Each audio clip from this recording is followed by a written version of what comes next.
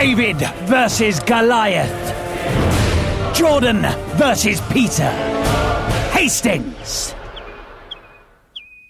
All good battles, but history was meant to be rewritten.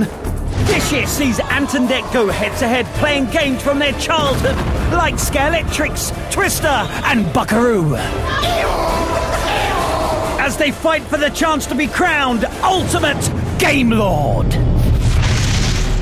That's right, it's Ant and Dec's Retro Game Challenge. Yes, it's the moment you've all been waiting for, the Retro Game Challenge with the one and only Ant and Dec. Now, who will be this week's Game Lord? Now, to find out, quite simply, we've got the game Pop-Up Pirate. What you need to do is take it in turns to stick one of the swords into one of the holes. But do not prick the pirate, because if you do, he will pop up. OK, to find out who's going to go first, here's this week's question. Who turned down Paul McKenna's offer to be hypnotised to overcome their fear of birds? Me? Yes, it was you. Yeah.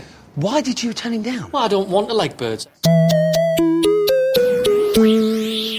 Dec, please pick a sword. Any hole at all? Any hole? Any holes at all? Stick it in, he's committed. Oh. Right on. And he's not messing about, he's just going for it, straight in.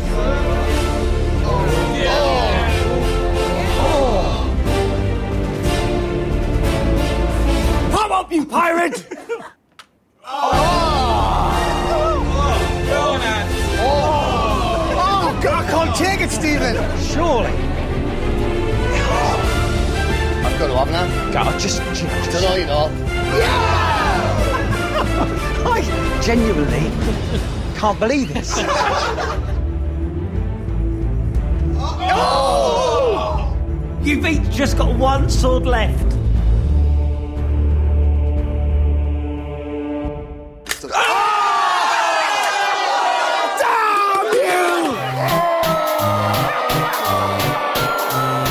So this week's Game Lord is Dec! Game Lord! Game Lord! Game Lord! So let's see how that affects our Game Lord leaderboard. Dec's off to an early lead.